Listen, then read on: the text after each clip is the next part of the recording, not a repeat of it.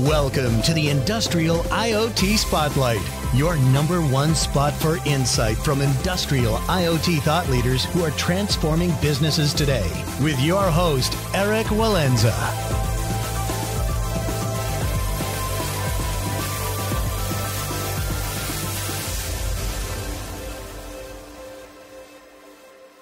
Welcome back to the Industrial IoT Spotlight podcast. I'm your host, Erik Walenza, CEO of IoT One, the consultancy that helps companies create value from data to accelerate growth. And our guest today is Jaume Sanpera, CEO and co-founder of Sateliot. Sateliot is launching the first satellite constellation based on the 5G standard, allowing commercial unmodified cellular IoT devices to connect from space. In this talk, we discussed why 85% of the Earth remains unserved by terrestrial networks and how modern satellites can bring affordable connectivity to remote NB-IoT devices. We also explored the factors influencing satellite connectivity cost structure, including satellite manufacturing, launch, radio technology, and service contract structure. If you find these conversations valuable, please leave us a comment and a 5-star review. And if you'd like to share your company's story or recommend a speaker, you can email us at team@iot1.com. Finally, if you have an IoT research strategy or innovation initiative that you'd like to discuss, please email me directly at erik.walenza@iot1.com. Thank you. Jaume, thank you so much for joining us on the podcast today. Thank you a lot for inviting me. Yeah, no, I'm looking forward to this update. I was just mentioning that we had your colleague Gianluca Rodolfi on a little bit more than a year ago. So that was episode 133 for everyone who's listening. So if you haven't heard that podcast yet, please do a listen there first. And then today we will be able to focus more on what's happened in the past year and then what are you going to be focused on in the future. But before we do that, I think you personally have a fascinating background. So would love to just touch quickly on your background. And also when I'm talking to founders, it's always quite interesting to understand why you decided then to focus your energies on this particular problem in this particular company. I know you've founded something like 10 companies before. So can you just give us a little bit of a potted history and some of the highlights in your career? Yes, I have been all my life. I studied telecommunications engineer. And after I did an MBA, and I love to start up companies. Okay, that's my passion. This is not a work; it's just a full-time passion that takes me all the hours of the week. Okay, and yes, I started with a video conferencing engineering company long time ago. .com companies, some telecom operators all around the world in more than 28 countries, satellite, Wi-Fi. 5G, we buy the 5G license and that we deploy it. It has been a long run till arriving here. And this, with no doubt, it's the most promising company I have started since today. Okay, it's a company that have a potential of scaling up that I have not seen it before in any of my past companies. We started in 2018. If we think, okay, that in 15% of the world that is covered by the mobile operators, there are already 5 to 10 billion devices. And in the other 85% of the world, there are only 5 to 10 million devices. Okay, something is wrong there. Okay, there is a potential of connectivity in 85% of the world that is not happening. And this, so when you see these numbers, okay, you discover that there is a huge market to recover. And we demonstrate it, and every day it gives us the reason that there is a lot of people that wants to connect things in this 85% of the world, and today is not doing because of the cost restrictions mainly, and the non-standard devices. Yeah, I mean, that's a fascinating statistic. I guess there's always this question of why now, right? And here there's probably two angles, right? So one is the maturation of IoT, right? Yes. And just the number of kind of new device categories that are coming on the market. The second is the maturation of the satellite industry, which has undergone really an interesting transition in the past few years. But what was it in 2018 that triggered you or that made you believe that this could be a successful business?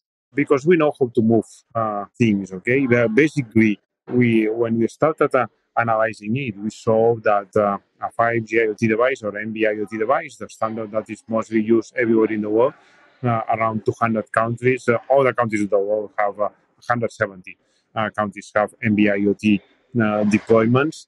When we look at the standard, what we saw is that the device, the hardware part of the device, was able to connect directly to a satellite, to a low Earth satellite, but the software needs to be modified. Then, when we explain that to some of the traditional space companies or satellite companies, that we're going to modify the standard in order that the same devices may connect in a seamless way to a base station or to a satellite, they just did this a small smile that we all know. Okay, oh yeah, Jaume, you are going to modify the standard. That's amazing. Good luck. Okay, and we did it. Okay, for the last 4 years, we have been contributing to the 3GPP, which is the global organization that set up the standard for the mobile industry. We have been the number one contributor to the new release of the standard. There has been no space company with more contributions that we have had in these last years. In order that the standard move, of course, we have done it because it makes sense, because we got all the back of the large chipset companies, because everything have to be moved in this in a direction. But it was not easy, was not evident, and this is something that we believe in, and the need it's there. And since there, it has been a continuous acceleration of the project from day to day. Okay, we launched our first satellite 2021, as you know. We launched the second one this year. In a few weeks, we are going to test with Phonica the end-to-end technology for first time in history. Okay, the same device connected to both means, and before the end of the year, we're going to have the first commercial constellation in the world that works with fully standard devices, with nothing in between. Okay, when people ask me, "Oh yes, but you need a different antenna, you need to modify the device." No, there is no modification. The same device that today connects to a base station, when it will run out of coverage, it will connect to our satellites. And here we have some patents that makes our proposal quite unique, because we have a 5G core that allows us to do roaming with the mobile operators. In the world of the roaming partners, there is an institution that is called GSMA. We are the first satellite company that is a full member of the GSMA. What does this mean? This means that we are influencing on the new roaming contracts that will be signing with the mobile operators. We are writing it, and at the same time, we are the only one that we are able to sign. We are the only satellite company in the world that may sign roaming agreements with the mobile operators, a standard roaming agreements. Of course, you may sign whatever you want with between two companies. Okay, you don't need to belong to any organization. But mobile operators, they are super structured guys. Okay, that don't want to have a new contract every day. Okay, they love a standardization. And when we sit down with the mobile operators, we put on the table exactly the same contract they have already signed 100 times before. And this is, again, this is scalability. Okay, this is the way to easy the thing for all the different players and make it happen in a very short time. Okay, great. Yeah, let's clarify the value proposition quickly. So, if I understand, somebody has an IoT device, could be a pacemaker, construction equipment, a sensor on a crate, and that device is going to be connected to a mobile connection if it's within network, and if it moves outside of network, then if you have this agreement in place with the provider, it would switch over to satellite connectivity via NB-IoT. Is that roughly the proposition? Yes, in a seamless way. The final customer it will be impossible to distinguish if they are roaming to another mobile operator when they are traveling abroad to another country, okay, or they are roaming to our satellites. It will be absolutely seamless. And furthermore, I'm sure that in a couple of years there will be millions of devices that will be connected to our satellite, and the final user will have no idea if it's connected to a base station or to a satellite. And I guess one thing that has always slowed down satellite connectivity in the past is simply the cost. And so I guess if we're looking at NB-IoT, then certainly that's a much different cost structure than a mobile phone, for example. But what does that cost trend look like of connecting an IoT device? I mean, where are we today? And then maybe in 5 years, where do you expect us to be in terms of the cost for that connectivity? That's a super interesting question, because when you say seamless roaming, it includes cost. Because if the cost is super high, then it's not seamless because you're not going to use it unless you are in an emergency situation. Then, and this is part of our proposal. When we say seamless connectivity, it means that the costs have to be very close to what you are paying for a terrestrial connection. Why now the contracts that we are signing have an RPO of 2.5 euros device month? This is quite similar of the connection cost while you are in terrestrial coverage, and this will be decreasing in time. Okay, we expect in 2-3 years to be around €1 a month per device, which is something that it's fully affordable for most of the applications. I don't know if 100%. We are already signing with some people that we have signed with a company more than 500,000 devices or 500,000 lines. Okay, of course, the cost decreased with the number of lines, and in this case, we are under the $1 a month per device. We have built it all our infrastructure. We are working with nano satellites. Nano satellites in low Earth constellation means a super cost effective approach, and this is important because everything is designed. We design from scratch in order to be the partner for massive IoT connectivity. We don't want to be the one, okay, that connects its critical IoT applications, but the one that connects millions of containers, cows, electricity poles, or whatever, okay, or water counters. Okay, all these is the kind of things that we have designed for, and to do that, the costs have to be seamless, have to be something that you may forget about it because the gain that you get in connecting these things, okay, is much higher than the cost of the connection itself. Got you. Okay, great. So cost is one big factor here. I guess the other would be performance. And again, if you're tracking a cow or a container, having maybe a 1 minute delay in sending a packet of information is not going to be as critical as if you're streaming a video and you expect kind of real time connectivity. But nonetheless, there's probably some aspects that are important there. How does performance compare today via satellite versus terrestrial? Today, the latency, let me explain something before. Okay, we got a unique system that allows us to do roaming with a store and forward. What does this mean? This means that when you do roaming, you need real-time connectivity between your device and the main core, which obliges you to deploy a full satellite constellation, 250 satellites with inter-satellite link, in order that your device it connects to the satellites that connects directly with the mobile core in order to authenticate your device. We have developed a unique procedure that it allows us to do a store and forward of the keys. This means, okay, that with the 4 satellites that we are launching this year, we may connect devices with roaming procedure.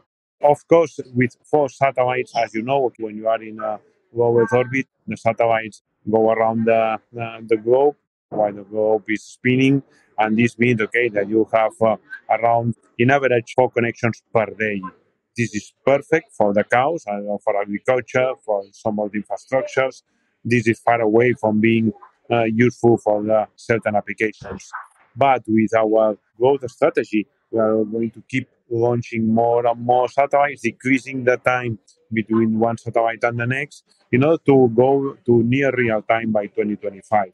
What we have seen in the IoT market is more or less there is 1/3 of the market that needs few messages per day, 1/3 of the market that needs around 1 message per hour, and then is 1/3 of the market that goes from 1 message per hour to real time. Then our unique technology allows us to keep capturing more and more part of the market while we launch more and more satellites in our constellation. Yeah, makes sense. In any case, I guess the 85% of the world that you'd be addressing with satellites is the place where these devices that don't require real-time connectivity tend to be located, right? Because they tend to be remote assets. That's right. So you launched a satellite, I believe it was on April 4th, and this was your second satellite. You named it the Groundbreaker, and it was the first 5G standard satellite. So tell me a little bit about the satellite technology. I mean, what was different between this satellite and your first satellite? And then what are the critical factors as you're continuing to innovate the satellite technology? Yes, the first satellite was a fully test satellite. It's a satellite that allows us to do all the contributions to the standard. For example, when you have this continuous coverage, like we have, and which is normal in Rio, the device cannot wake up whenever they want. Okay, the device have to wake up when the satellite is it's flying over the head. Okay, of the device. Then what this means? Okay, that the device needs to have the ephemerides of the satellite in order to know when the satellite is flying over. Because one of the key points of the NB-IoT, of all the IoT technologies that are spread away, it's battery life. Okay? Then we might not allow the device waking up, sending the message and nothing happening, and trying again and trying again and trying again till the satellite flies. This is one of the contributions that we did to the standard, that it's already part of the standard, and it was thanks to this first satellite that we launched in 2021. The second satellite is a satellite that already have the version 1 of our radio. We have developed our own radio because there was no radio available with the characteristics that we needed. The fourth satellite that we are launching, it's already the generation 2 of the radio. This radio is a radio that allows to connect directly with the devices. At the same time, okay, we are testing all the different elements of the satellite in order to be a success when we launch these 4 satellites. The devices that we are going to connect, they are standard devices, but need to have on board the release 17. It's a software update. Today, there's a release 17 for the LEO, for the low Earth orbit, is not still available. It will be available for the second half of the year, according to the main chips manufacturers. This means, okay, that the test that we are doing today, okay, with this first satellite, is not with fully consumer products because they are still there, okay. With the fourth satellite, we're going to be connecting directly fully standard devices, the same that you may buy for $5 in the website of your mobile operator. Okay, great. So you're building new technology into the satellites based on the standards that you established through this prior work. If you said, I think you're going to launch another 3 satellites this year, and then it sounds like by 2025 you'll have a significant constellation in order to provide near real time connectivity. So in addition to increasing the volume of satellites that you have in near Earth orbit, how do you anticipate the technology of these satellites changing? What are the key, aside from the kind of the satellite, the standards, what are the key success factors, or let's say maybe differentiation factors that you're focused on, or your engineering team is focused on? Of course, we have the radio. It's super important because it's a radio that it's multi-carrier, multi-beam, that it may work with different bands. And this is super useful because when you fly over the different countries, you're not going to have the same band. The satellite operators are used to have large geo satellites that are uniband, that work just in the band that they have been addressed to. Okay, they have been authorized. In our case, when we fight over Mexico, we may have to use a different frequency that we may fight over US. Okay, and our satellites have the capability of changing from one country to the other in order to have the best use, okay, of the capacity of flying over the different parts of the world. This is important because it gives us a lot of flexibility in when we address the different countries and regulators, which is an entry barrier that is there. Okay, it's a matter of time and money, but when you sit down with the regulator and you say we need only this a small part of the spectrum, in order that your mobile operators have full coverage everywhere for the final users, this opens up a lot of doors and help out a lot when we are deploying our services in different countries. Apart from the radio, okay, it's important the 5G core that we have in the ground. This 5G core it's divided in 2. One part is in the ground, and the part is in the satellite, and which is the one that allows us to do this store and forward procedure that it's unique in the world of the satellite roaming capabilities. The satellite itself, we are building it with the standard subsystems we don't want to put our focus on developing the best power system or the best solar panels. There are people out there, okay, that have very nice technology and that allow us to do it faster and a much more reliable way. Hmm. Yeah, this regulatory point. I mean, having a deeply regulated industry is not necessarily a bad thing for business, right? As you mentioned, it means that there's a certain cost to entering, but then once you successfully enter, you also have some kind of barrier to the market. I saw that you've applied to FCC to connect NB-IoT devices in the U.S. directly from space. What is that application? I mean, is that a 2-year negotiation, or is it a fairly straightforward process? And then do you have to replicate that across 180 countries, or is it once you get FCC acceptance, then going to Mexico or going to Panama is relatively simple? There are very few countries in the world as complex as United States. And there is a reason. United States is one of the biggest markets in the world, and it needs to be regulated. There are very good things that FCC has already included in anyone, okay, that wants to operate over the country. For example, the needs to deorbit the satellites. This was not compulsory. The ITU is not already obliging you to deorbit the satellites when they are out of life, which means, okay, that today there are a lot of satellites dead satellites. They are already not performing anything, okay, and they are still there, okay. And if you don't have a proportion in order to deorbit the satellites, they may be in space for 20 additional years. All these debris that we need to clean it up, because if you want that the space sector develops that you want, okay, we need all this clean it up from all satellites that are not doing anything, okay. Then this is an FCC norm, okay, that obliges to do it, okay. But apart from that, the others. Then with FCC, we present what is called a streamline permission, okay, that will allow us to launch the first 10 satellites. We are going to present a commercial one that will allow to go up to the 500 satellites that we have been authorized by the ITU. As you know, the ITU is the International Telecommunications Union that regulates the space. Then we got the first permission from the ITU. Then you have to go. In some countries, it's quite easy. In some countries, it's more complicated. Every country is different. And United States, we present this petition, okay, this request in order to start operating next year. Okay, fantastic. And so when I talked to Gianluca, you had just recently launched the first satellite, and I think commercially we're just getting traction. It's been a year since. What I saw on your website now is you have something like 50 MVNO customers, and then I guess through them, some multiple of that of end users or companies that are then using your network. What have you seen so far in terms of adoption, in terms of which product categories, which industries?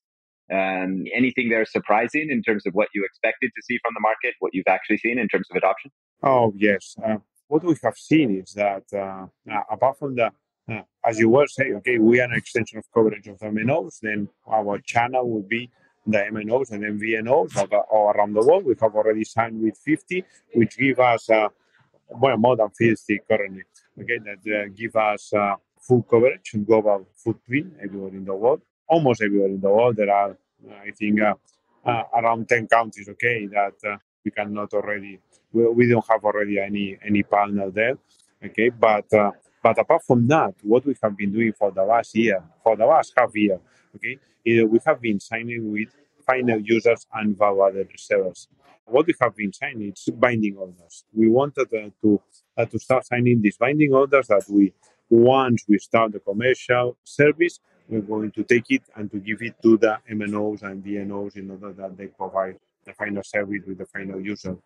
And just in these last 6 months, we have signed with these final customers and value resellers contracts everywhere in the world.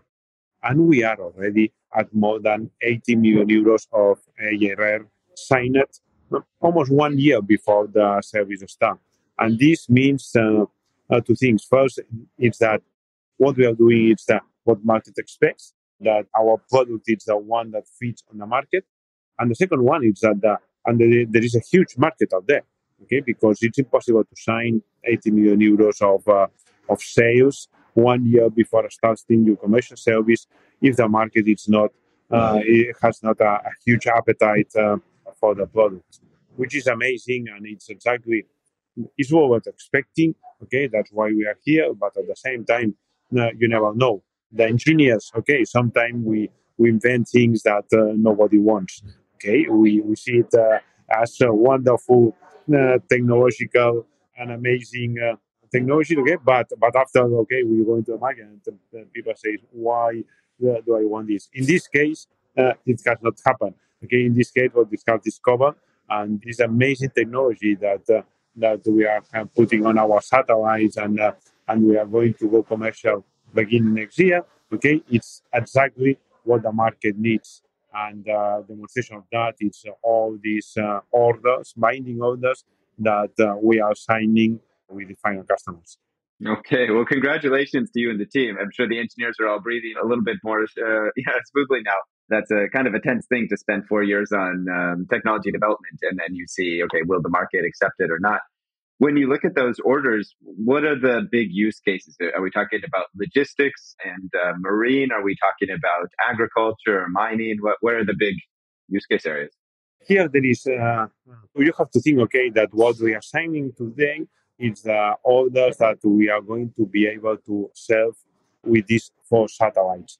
This means that we are only signing with customers that are non-time sensitive. Once say that, okay, for sure logistics will be the number one market, but it's not already there because our service is not already there. Logistics needs from one message every 2 hours to one message every hour. Okay, and we are going to be there next year with a new satellite that we are launching, but not beginning 2024. Then why now? What we are saying is a lot of agriculture, a lot of cattle management, a lot of infrastructures, which is amazing. Okay, because they are very interesting companies that does amazing things in order to reduce the cost of maintenance of oleoducts, gasoducts, high power lines. A lot of forestry. We are signing. We were signing a lot of projects for forestry uses. Some maritime. Okay, these are the main sectors that today are using. Once next year we go under the 1 hour revisit time or 1 hour latency, then logistics will exploit because we are already having a lot of interest from the logistic companies in order to have this service ready as soon as possible. Okay. Yeah, fantastic. Yeah. So what else in the industry? So, I mean, this is an industry, I think, where there's a lot of different change factors, both on the connectivity side, but also in the satellite side. I had a podcast with a company. I'm forgetting the name here, but they support with cleanup of satellites at end of life, right? So because obviously this territory is going to start becoming crowded relatively soon, right? You're going to go from 2 satellites to 500, at some point in the future, right? And so there's going to be a lot of new challenges to face there. When you look at the industry landscape, aside from the NVNOs, who are you working with on the sales side, on the satellite operations side? How is this landscape evolving today? There are the new space sector. It's exploding, and new companies appear every day or every week. And we are working with kind of a ground station as a service, which is super useful because it doesn't make any sense to have your own ground stations, unless in our case with a couple of companies there, KSAT and Riverspace. We are working with all these subsystem manufacturers in Spain. For example, we have one of the leaders in solar panels, DHF. One of the areas, okay, that I think that we have to both will see a huge change is in the launching capacity. Today we are launching with the SpaceX in both cases, in the last satellite and the 4 satellites that we are launching before the end of the year. Okay, here although using orbit, okay, which was it seemed to be okay the most close to commercial proposition. It's not anymore there. Okay, I think that we will see a lot of small launchers coming to the market in order to offer different possibilities, and this is competition is always good for the final user, for the consumer. And in our case, for sure, it will be good because now we are going to have more capacity, more opportunities to launch in a more frequent times. And this is important in order to dynamize on the space industry. Yeah, I guess if you look at the cost structure, I mean, SpaceX has already brought down the cost of delivery quite a bit, right? But yes. What a SpaceX has done for the space, without a SpaceX, the space industry, it was not going to be the same. Okay, the SpaceX has. I think that Elon Musk has an incredible capacity of disrupting industries. Now, what they have done for the electric car, that now all the car construction companies are following. Okay, is they have exactly done. He's already doing exactly the same with the launch industry. He just start, and the others have to follow. Okay, if they want to be completely out of the market, and this is something that change industries and change the world. Well, yeah, and it's remarkable. I mean, it's only been a decade or so, and the price has fallen by, I don't know, what is it, 5x or 1/10. 1/10, yeah, right. And if we look forward 10 years into the future, right, they'll continue to increase their capacity with larger vehicles, but also, like you said, there'll be smaller players who are providing services for smaller satellites, and we'll have a continued decrease. So we have that as a big driver in terms of improving the margins. And I guess on the satellite side, what is the cost structure? I mean, I know you have kind of more micro satellites today, but what is the cost structure? Let's say the cost trend for the actual satellite hardware look like? What is still missing is the satellite construction companies, okay, that have the same industrial capacities of in the avionic world. Okay, today most of the satellites are still artisanal. Okay, they are built one by one, and each one is different from the last one. Okay, then we need production lines of satellites if we want to be exactly where we want to be, okay, in the next 5 years. This is something that is going to happen because the subsystem industry is evolving super fast. But we need more companies like Starlink or like Sateliot IoT will be in the short term in order to put on the table a large number of satellites construction contracts for these. And we are visiting different potential providers in order to find the one that have the vision and ambition to be the one that is going to build up our conservation. Okay. Oh, that's an interesting point. So the industry is shifting from a project-based and then hopefully to an assembly line manufacturing. This is one of the challenges. Yeah. Okay. It'll be interesting to see who actually acts there, right? Who actually takes that opportunity, right? Yeah, great. Anything else that we haven't touched on that you'd like to share as an update?